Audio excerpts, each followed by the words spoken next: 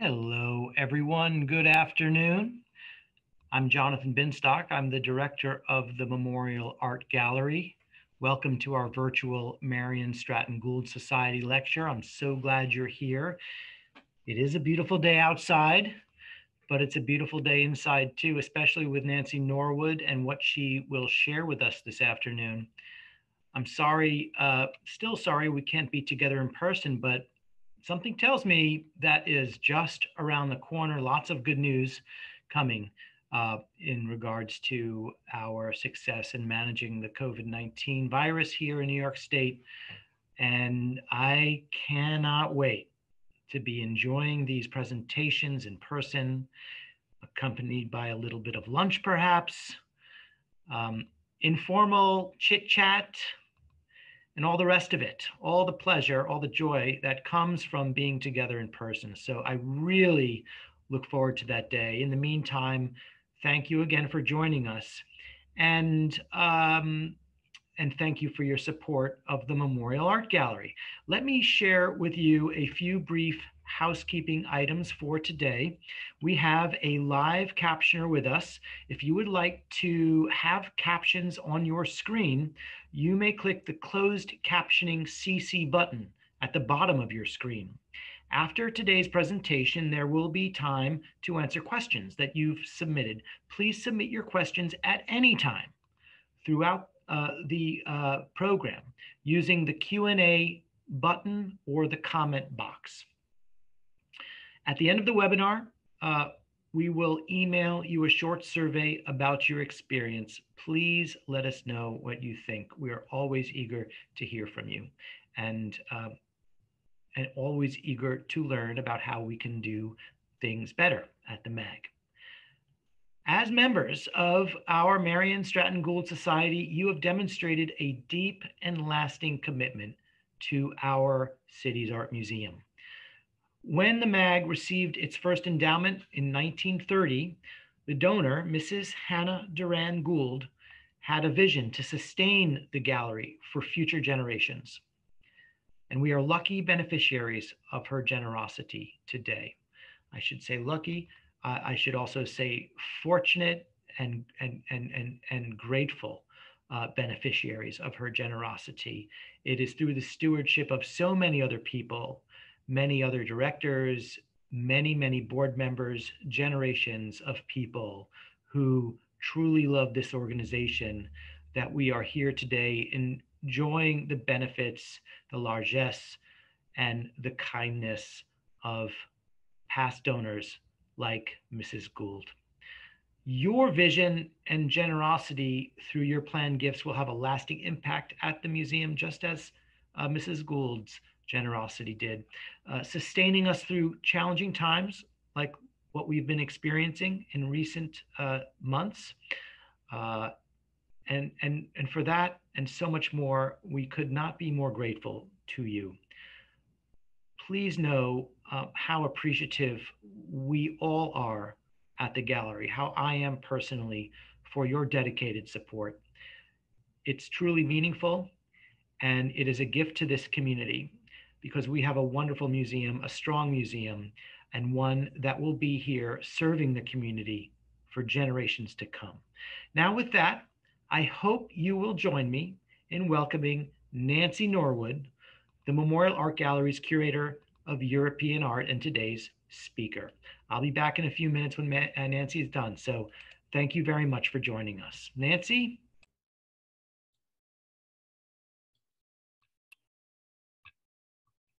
Hi, everyone. Thank you for joining us today. I'm really excited to be able to present this very special preview of our upcoming holiday show, Renaissance Impressions, 16th Century prints from the Kurt Long Collection. And I'm going to share my screen now. So this show is actually from the American Federation of the Arts, but there's a special sort of twist to it, which we have. We are adding some of our own work to the show that are the decorative arts from the Renaissance. And I think you'll be very surprised because this is a really rare opportunity to see this sort of imagery in person, because, you know, when we think of the Renaissance, we think of religious painting or classicizing sculpture, but we don't think of the sort of dynamic, really forceful, vibrant imagery that is present in these prints. And one of the reasons for that is Kurt Long's taste. And, you know, and so we will see the prints and how phenomenal they are, but we also sort of see the taste of a collector. So I'm really excited about this show coming, and I think you will be too. So I just want to sort of give you a little behind the scenes. One thing that we always do with an exhibition is we come up with a golden nugget. And what that golden nugget is 2 or 3 sentences that everybody in the institution works from, so we all sort of know exactly what the exhibition is about. So this one explores the emergence and transformative impact of the print medium on the visual culture of Renaissance Europe. It showcases the extraordinary technique, imagery, and imagination of the master printmakers of the time. And then this is what we're doing that's very special, which we're interspersing throughout the exhibition works that highlight the surprising interconnections between this new print medium and paintings, stained glass, ceramics, and armor that are in MAG's permanent collection. And when I told Bernard Berthet, he's Mr. Long's private curator, and then AFA, they were very excited about this because the arts in this period are so intertwined. And it's really an opportunity to explore that even more, because it's really kind of the first global medium that allowed sort of the transmission of imagery across Europe. So I want to give you a little bit of background on Renaissance printmaking in terms of the history and the technique. So it was really in the West, the late 15th and particularly the 16th centuries, when printmaking became incredibly popular, and it wasn't just sort of a lower art form. It really developed very quickly, and as a technique and sort of the prowess of printmakers, and also the status of printmakers, especially at the masters. And then you had, you know, painters who were also exploring the printmaking medium, people like Albrecht Dürer, for example, in Germany. He's one of the most famous printmakers of this period. A lot of that, you know, a lot of it always has to do with practical things. And one of them was the widespread availability of paper. The first paper mills opened in Germany and Italy around 1390. So you can't, if you think about it, you can't really make prints without paper. And so when it's plentiful, you know, there's a lot more capacity for that. And artists really liked the printmaking medium because they could experiment and they could reproduce paintings. So it allowed them both creativity, sort of seeing beyond, because prints could be actually made without a client or without a commission, direct commission, but it could also reproduce the famous paintings of the time, which was a financial benefit. So, and then when you have collectors, you have this new art market that developed in response to the greater availability and the reduced cost of prints. And so you even get print dealers emerging and even auctions. So it changed the whole art market scene, you know, to one that is not unfamiliar today. So then I wanted to talk a little bit about the techniques that emerged. These techniques were all, the primary ones are woodcuts, engravings, and etchings. And we'll talk about that in a minute. But then the other thing that sort of links these is their subject matter. So we have allegory, which is a story, image, or other work in which characters and events represent particular qualities or ideas that relate to morals, religion, or politics. Scenes from faith, so we have not only scenes from the Old and New Testaments, but we also have images of saints and the lives of saints.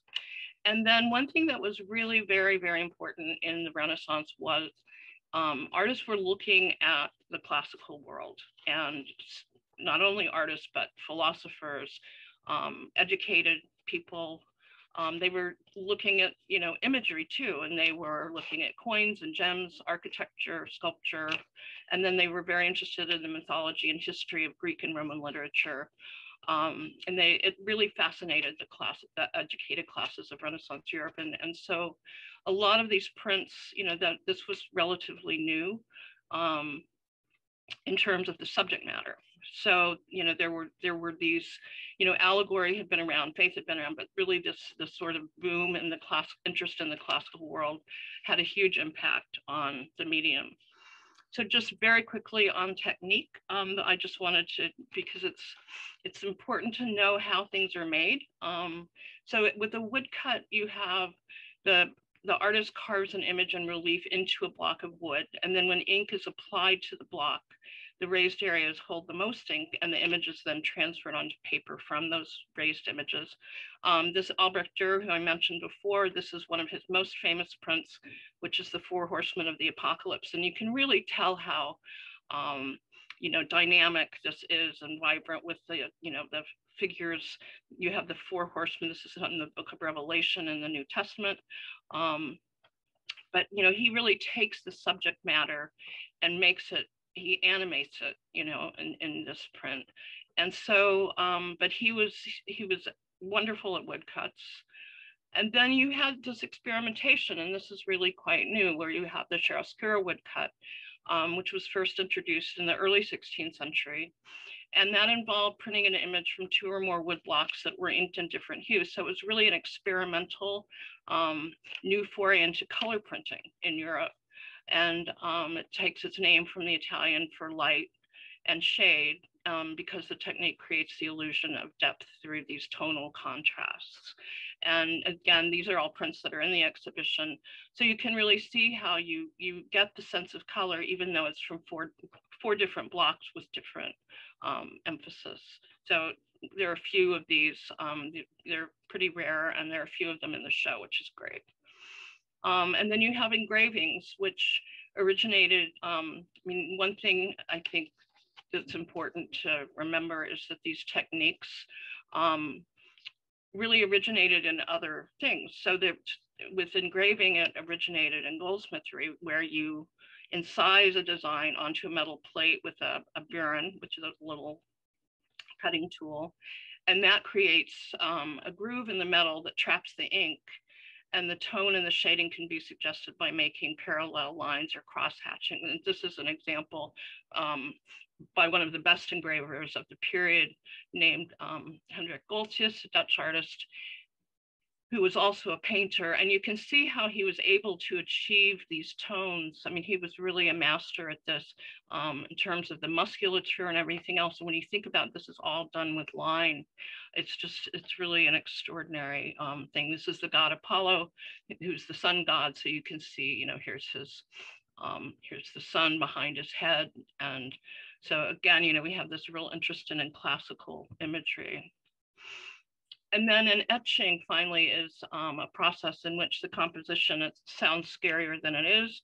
The composition is drawn with a needle onto a wax or a resin-coated metal plate, which is then soaked in acid. And that corrodes the exposed lines of the design and leaves the coating intact. The etching techniques were originally used for decorating armor and other metal objects. And then with the advent of paper, of a plentiful supply of paper, painter printmakers, really Parmigianino was a painter first and foremost, but they were able to achieve a much more a softer palette, if you want to call it that, with etching than with engraving. Even though it's still line, the coating will soften that appearance. And then you get, like with the chiaroscuro woodcut, you get this experimentation where artists were actually combining techniques. So you have etching and engraving in this fantastic image of an aviary, but you have these are, again, you have these musicians here, you have the skeleton emerging. So death is emerging into this garden scene. And, this is really not drawn from this is imagination at work. So again, this is on the show. So now I want to talk a little bit about some of the individual prints. And there are 82 prints in the show from the Long collection. there's not a bad one in the show, so it was really hard to choose today, but I thought I would just sort of look at the breadth of it. So the first section are the allegorical images. This is one of my favorite prints in the show, which shows the figure of wisdom conquering ignorance. So in the center here, you have the goddess Minerva, who's the goddess of wisdom. So it's an allegory, but it's also using classical figures. So there's a lot of combination of the subject matter. And you can see she's stepping here on the neck of this very foreshortened figure, who's representing ignorance. So it's this triumph scene, and ignorance is represented, it's ignorance from the goats here. So they all have what are called attributes, which allow the viewer to sort of recognize who these individuals are. So Minerva is recognized by her helmet and her wings, and so that's clear. And then one thing that's really extraordinary is the images here. So all of these figures represent the arts and sciences. And here you have the figure holding an astrolabe, so that's astronomy. Here, this figure is holding the tools of the architect. You have sculpture, the figure of sculpture here holding the figure of a sculpted of the classical goddess Ceres. And this is painting, a figure of painting. And then you have this very interesting figure of Clio, who's the muse of history.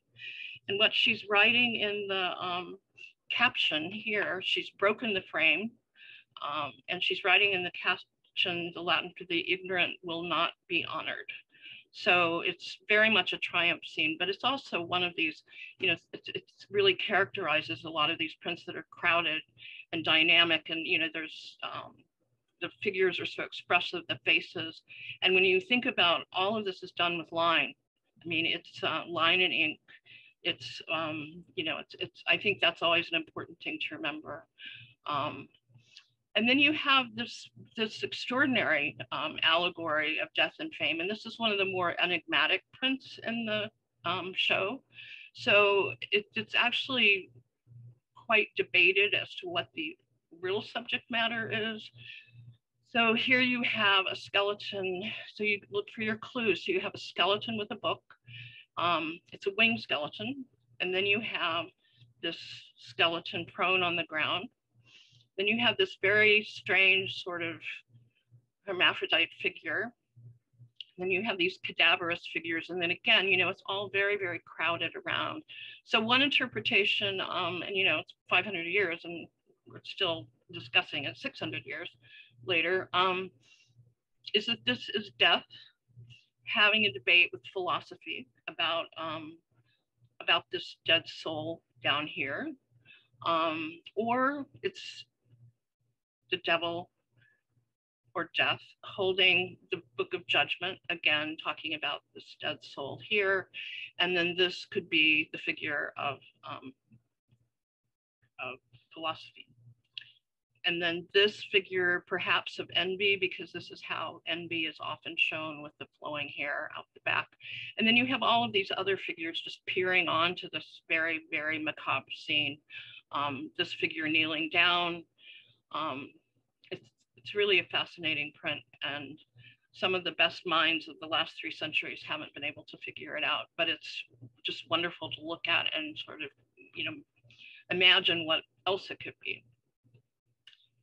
Death was a big subject.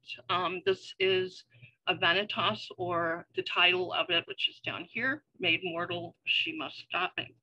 And it refers to a line by the ancient Roman poet Horace, that all mortal things must perish. And so what you have here, and this is quite common in terms of a allegory of death or a vanitas image, where you have the nude woman, or a woman, even if not nude, admiring herself in a mirror, admiring her reflection. And then you have the figure of death, which here is in skeletal form, peering. And in this one, he's smirking at her because he knows that she's just, with her vanity, she's doomed herself to death, her soul to death. And here this hourglass represents time. And it looks like he's just getting ready to flip it over to start the descent of her time. And then the other images you have here is the Wheel of Fate, the Wheel of Fortune, which determines everyone's future. And then you have this very strange wing, which again is projected to be a sign of classical mythology, where it's the broken wing that doesn't allow a soul to be immortal. That's the, it's again from Socrates. So, and then another very enigmatic but powerful print comes from the Italian printmaker Musi. And it's one of, again, it's sort of like the allegory of death that we saw before. It's one of the most discussed prints. And I think everyone agrees it has to do with witchcraft, but exactly what it's saying is not really clear. But again, you look here, so you have your witch here riding a skeletal carriage. So it's a procession, and it's led by these beautiful nude young men who are perhaps the souls, the doomed souls running. They're leading the procession though. And then you have these goats, and sort of monstrous goats with these monstrous feet. And they were always, they were very symbolic of Satan and witchcraft. And then with these very strange figures on the back. And then this is the witch here riding her chariot, which is a skeleton in the form of a skeleton. She's holding this cauldron. And then there are all of these infants trapped in the ribs of the skeletal chariot. And then her hair, so a lot of times witchcraft was associated with very bad weather. So here her hair is blowing out like all the way, sort of synonymous with cloud forms and the wind. So it's just an extraordinary print. And I could look at this one all day, but if you look at just the detail in this, it's pretty amazing. And these sort of macabre images weren't limited to allegory or to these sort of fantastic scenes. This one is referring to the vision of Ezekiel, who was an Old Testament prophet. And he was instructed to go, he had many visions, but one of them, he was instructed to go to the Valley of Dry Bones. And so then he was instructed to speak to the bones. And then the bones came together to form full bodies again. So the way that he has represented this is really interesting because, as I mentioned, there is this huge interest in classical architecture at the time. So you have this sort of classical architectural setting with these classical statues, but then you have these broken bones everywhere. You have the skulls up here, you have the broken skeletons here. So he's really represented the dry bones, the Valley of the Dry Bones, in a very sort of literal way. And then you have here's the two skeletons that have come together, but then you also have sort of the continuation of the vision where the skeletons actually sort of they start developing muscle and sinew and skin again. So that's the prophetic vision but the way that it's illustrated, and then when these sort of classical putti figures up here, it's just a really wonderful representation of how the imagery and the dynamism and the vibrancy that are occurring in the 16th century in this time is translated across all of the subject matter, the genres of subject matter. And again, you have, this is a New Testament scene, but it's set in classical architecture where you have this form here. This is a scene of the massacre of the innocents in the New Testament, where, according to the story, King Herod has any child under 2 murdered in order to try to murder Jesus. after his birth. And so what you have here, I mean, there are lots of ways this is represented. It's been represented ever since, you know, people started painting. It's a very, very important story in the New Testament for Christianity. But here you have, again, this just incredibly dynamic where you have these nude soldiers ripping the babies away from the mothers and the tragic faces here. You know, it's just, there's movement everywhere, and it's just really, you know, it really does, again, it sort of summarizes all of the characteristics of the prints of this time, or most of them. And then you have this wonderful print of, from Albrecht Dürer, who's one of my favorite printmakers, of the scene of the harrowing of hell, which is from the apocryphal gospel of Nicodemus, who that isn't really included in the New Testament anymore, but it, so Jesus was crucified on Friday and resurrected on Sunday.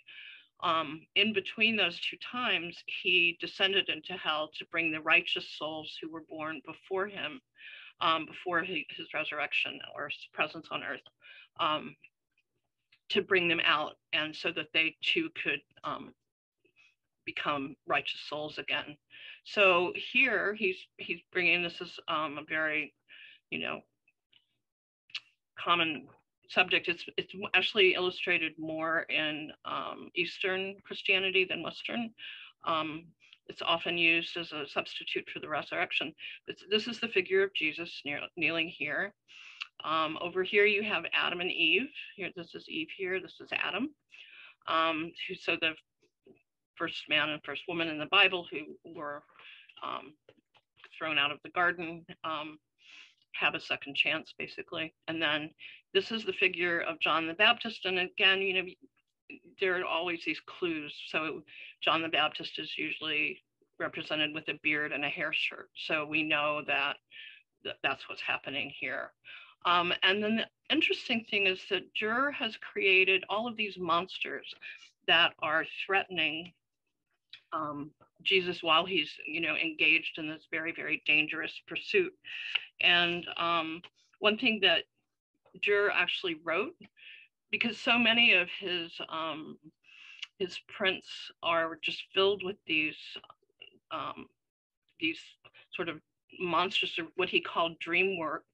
And he actually wrote that if you wanted to create a dream work, you could mix together every kind of creature.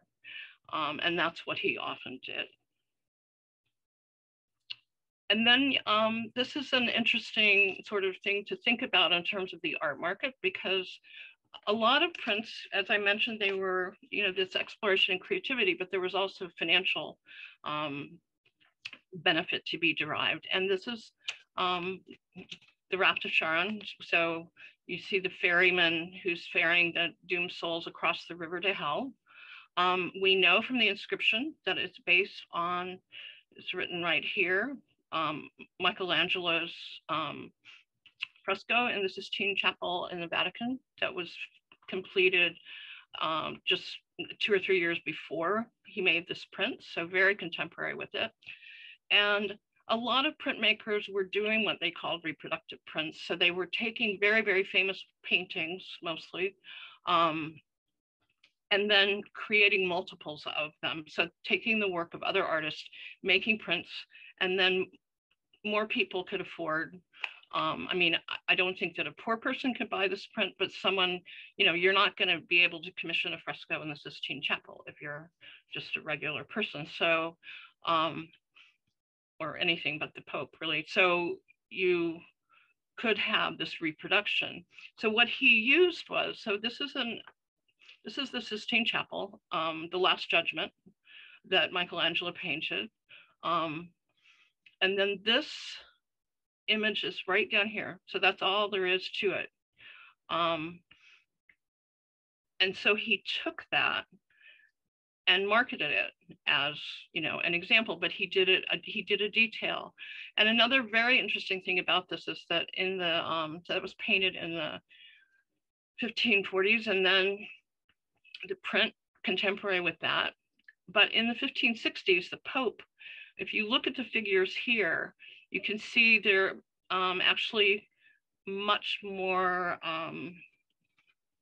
much nuder in a way, like especially, for example, this figure here, and it's now somewhat clothed because the Pope was so offended by the nudity and so uncomfortable, and he said, we have to get rid of that. So it was actually a lot of the more what he felt were egregious scenes were obliterated. And so because this print was made so contemporary to the fresco, we actually get a stronger sense of, you know, what Michelangelo really painted in the beginning, right before it was covered up, because there's not really any documentation of that. So this is actually a really important print for a lot of reasons. And then finally, the classical world. I'm just going to check my time.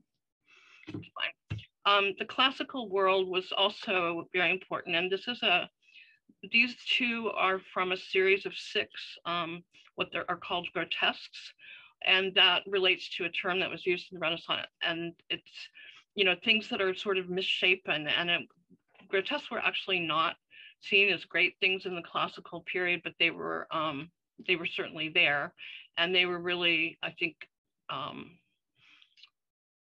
artists loved to do them because, again, it allowed that creativity. So here we have these, this is the goddess Diana, and she's shown here with her hunting dog. And then all of the motifs around her relate to her. So you have these 2 figures, you have the stag, she's the huntress, and then you have all of these embellishments and Renaissance ornament. And a lot of times this Renaissance ornament is what will wind up on, say, metalwork. So it will be translated into another medium by another artist who was looking at these prints.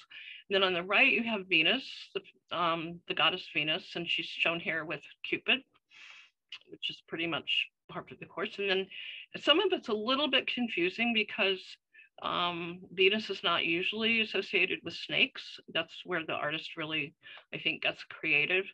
And then you have these 2 sort of, I don't want to say offensive, but it's certainly an element of play where you have these 2 figures here with this orb, and they're in the process of passing gas. So that's, there's always a lot of humor in these grotesques. It really allows for the artistic exploration, but also for, you know, collectors to have things that, you know, are sort of making comments or accessible. It sort of shows erudition. And so you get a real sense of how these prints were used and enjoyed, and how the imagery was translated. And then finally, for the prints in the show, I wanted to end with this one because it's really shows the kind of globalization of all of this. And one thing, you know, prints were very transportable. So you had, and people were traveling. So you had, for example, you know, this is a print by a German artist who is doing the print after a design that was commissioned by the French king, Francis I.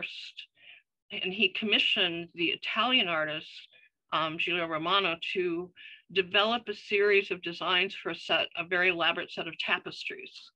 And that really looked at the successful battle of for the new Carthage.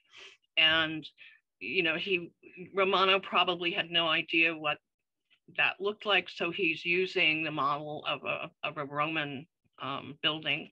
And again, you have all of this activity taking place. All of these soldiers are scaling the walls. They're, you know, up in here.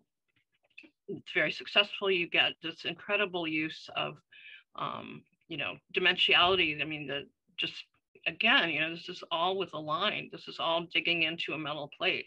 The other thing that's really amazing about this is how big it is. It's about 1 foot tall and 2 feet wide, which is huge for a print at this period. And so I think it's just, and, you know, the question is, where did Pence see these designs by this Italian for this French king? And it was probably when he traveled himself to Rome.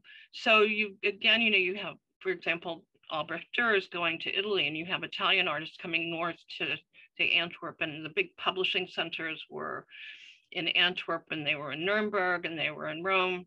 And so there was just a lot of portability of imagery and sort of the arts. You can't look at these and sort of immediately say, oh, well, that's Italian or that's German. I mean, there's so much crossover. So, and this really permeates all 82 prints, but obviously we couldn't get through 82 today. But I just wanted to give you sort of a sense of the flavor of what will be in the show. Another thing we're doing that's really unique that I mentioned before was we're going to be integrating works in the collection that are in all media. So armor, those of us who know our Brunswick armor will be bringing that down into the docent gallery. Stained glass, some of which are new acquisitions, ceramics, cabinetry, and then textiles from our collections of Renaissance art. And all of them had used prints as source images. So that's another thing, is how prints actually created a whole new language for the decorative arts and also for painting at times. So for example, with the armor, there is this book that was contemporary with the armor on biblical figures of the Old Testament. So if you look here, you see this is image of the birth of Eve, and this is Adam and Eve. There's Eve, Adam, Garden of Eden with the serpent, and you have that image is directly drawn from this book by Virgil, this Bible by Virgil Solus, which an armory shop would have had access to easily. And again, it was contemporary. So they were immediately using these source images for decorating armor. So this is just so you can see close up. So this plate was stricken out, but you have, so here's God the Father, right? And then you have Adam sleeping, here he is. And then you have this tiny woman, Eve, being pulled out from Adam's rib. So it's very literal translation. And then he's obviously changed. I mean, one thing that really interests me is how these images are 2D when they're prints, but they're being applied to often three-dimensional objects. And so the artist, the person who's actually creating the other work, has to be very creative about how that 2D translates into 3D. And we see that here. This is our wonderful Limoges Tassa, which is basically a covered dish, and it's decorated with scenes from the book of Genesis. And so, example, again, you have this contemporary book that was published in France at about the same time, in 1553. And again, it was used as the source material for this. So here you have Adam and Eve fleeing. They've eaten the apple. Here they are fleeing. It's in reverse. But you have it again. It's applied to a three-dimensional object. And so it's really interesting how the artist has made use of it. And it's an incredibly beautiful rendition of the imagery in this print. You also have, for example, these grotesques. If you'll think back to those two prints that I showed earlier, a lot of times, there was a lot of mixing of imagery. There are no grotesques in this book, but there are certainly grotesques in other prints that artists would have seen. Another area that we have is stained glass, and this is a new acquisition that you'll be seeing for the first time in the show that was given to us by one of our very generous members of your society, and Mark Chaplin and John Starway. And so what you have is this beautiful, again, this print by Albrecht Dürer, which is the Virgin and Child with a monkey. And it's very clear that this scene of the Virgin and Child is drawn from this print, but the monkey isn't there. So so again, but you still have the building to some extent. And what the artist has done, what the glass artist has done, is taken a print by the Italian Raimondi in 1520s, The Dance of the Cupids, and he's put these three little cupids almost exactly, literally, pulled from this print. So he's really combining these source images to create something new. So it's not just sort of lifting imagery and applying it. And then finally we have, this is the painting by Ubertini, The Conversion of Saul, where Saul is struck by, this is God the Father up here, and here's Saul before he becomes St. Paul, where he is converted on the road to Damascus. And so you have all of these figures, and what Ubertini was really known for was using lots and lots of different prints to call his source imagery, and we'll be exploring this a lot more in the show when we bring the painting down. But just as an example, if you look, for example, again, this is a Dürer print. He was probably one of the most famous print artists of the early 16th century. But you have these weird these very unique, we'll call them rock formations here. Well, he's pulled those and he's put them in his painting. But you have other things like with the shield and with the horse that are pulled from other prints. So Ubertini has actually, in a very masterful way, taken these images and put them together to create something new. And then, you know, it is an act of creativity, very much so. And if you think about those of you who saw the Judith Schechter exhibition, how Judith uses imagery from the internet. She pulls all these images off and then creates her own. That's really quite similar to what was going on in the 16th century with printmaking. So that's just a little bit of a taste of what we're going to be doing. For the programming, it will be pretty robust. We're going to have the opening lecture on November 13th by the exhibition curator Bernard Berthet. I'll be giving a lecture and tours throughout. And then we just found out it's quite possible we're going to get funding from the U of R Humanities Project for a study day for faculty and students. And hopefully we can open that up to some extent to the general public. And then the creative workshop classes are going to be offering classes in printmaking and in Renaissance art history. We're also developing sort of intergenerational activities for within the gallery. We'll have a printed family guide with activities and information. Those of you who saw the Monet exhibition will be using those touchscreen kiosks again to sort of do deep dive explorations of images and subject matter. We'll choose like 4 prints and 4 of our decorative art so that people can really explore. And then and it sounds a little mundane, but we're also going to have magnifying glasses because that way people can really look at prints. We're having a video made by a U of R faculty member in our department demonstrating printmaking technique. And then we're going to have hands-on interactives that are really designed to introduce all generations to basics of printmaking. So I think it's going to be a very exciting show, and it's certainly geared for the holidays. And that's what I have for you today. And so I'd be happy to take any questions at all. I think Jonathan is going to come back. I do want to thank you for your wonderful presentation. Every time I hear you speak about this exhibition, I become more and more excited about it. The work is so fantastical, so engaging, so interesting and complicated and mysterious and quite brutal, really. You know, it's hard not to be utterly transfixed and for me, I'm mesmerized. You know, for those of us who think that, well, traditional art is all light and sweet and pretty. Well, it is pretty. The work is stunning, but it is intense and it's very dense and at times very tough. What I also love about this project is how it's going to enable us to highlight our collection, our wonderful permanent collection. We get to bring things down from upstairs, draw attention to the wonderful works in our collection, highlight the collection, and paint a bigger picture, as it were, of visual culture in the time period of our focus here.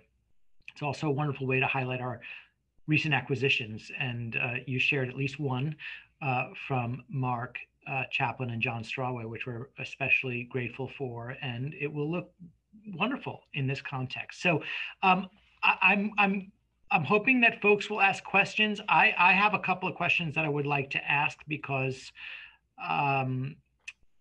well, just because I'm curious. There's so much nudity in these pictures, Nancy. It seems that everybody's naked. What is going on? Why does everybody have to be naked? Well, I think that there was a lot of it, there are a lot of different explanations for that. But I mean, if you'll remember back to that one print that's taken from the Sistine Chapel fresco by Michelangelo, obviously not everyone was comfortable with nudity, because the sort of storyline is that, oh, everybody in the Renaissance was really comfortable with nudity, and that's not really true. But artists were looking back, and they were looking at classical statues, they were looking at nudes. I mean, if you look at our own collection, there are a lot of nude figures in the ancient gallery. So there was this resurgence of interest in that, and I think that was one reason for all the nudity. Also, there was a real interest in anatomy. The medical profession was changing a lot. One training device was people would draw art students. They would get bodies from physicians and draw those. And so they would really be able to learn about musculature. And so you have, even in our own medical library here at U of R, you have some amazing anatomical treatises from this period. Ty Schwartz used to talk about that. So I just think there was, between the classical literature and looking at classical art and people traveling more and seeing these things, artists in particular, I think that explains a lot of it. And not everything had, I mean, sort of more traditional religious prints that people used for devotion were not necessarily filled with nudes. Is this a good example? Are these works good examples of how art and science are so interrelated at the time? Would that be a true thing to think or say? I think that the whole sort of, I mean, it's a sort of a 19th century construct, but this whole idea of humanism, this sort of rebirth, which Renaissance means rebirth, but this real interested in a broader world, a world of literature, a world of philosophy, a world of, medicine was making huge advancements, science was making huge advancements, and, bringing it all together. So some things, yes, I think art and science, but some things also just the things that were advancing so rapidly in the 16th century, various aspects of society, education, the growth of the middle class. I mean, all of these things. Yeah, and the printing press, of course, which is a mid 15th century invention. So these pictures are being printed and reproduced. Who are they for? Do you have any? Well, I think they're everyone. I mean, they're for, not everyone could afford to commission a painting or commission a portrait. There were other reasons for people to have multiples. One of them was financial, so artists could sell more work, and those works could be spread out. I think that people, it varied. Some people would want a devotional print. Some people actually became collectors, at the same time these things were being produced, and printmakers were, became very famous, and their prints were highly sought after. And in terms of the reproductive prints, it was sort of a way of seeing a painting that maybe you didn't have very, like Michelangelo's Sistine Chapel fresco. I mean, you had access to that. It was very famous, but you couldn't go see it, not, just drop in at the Vatican. So I think there are a lot of reasons for the popularity of prints. And I guess there were print sellers, right? There were people who dealt in these things, and yeah, that was a whole new development in the art market. Was there were dealers and there were workshops, and a lot of times artists would affiliate themselves with a particular dealer, a gallery, that we would think of now. And the dealer would be sort of responsible for marketing, like they are now. And so it was that was really a fairly new profession, in the that grew up around sort of with the development of prints. And I guess one final question from me.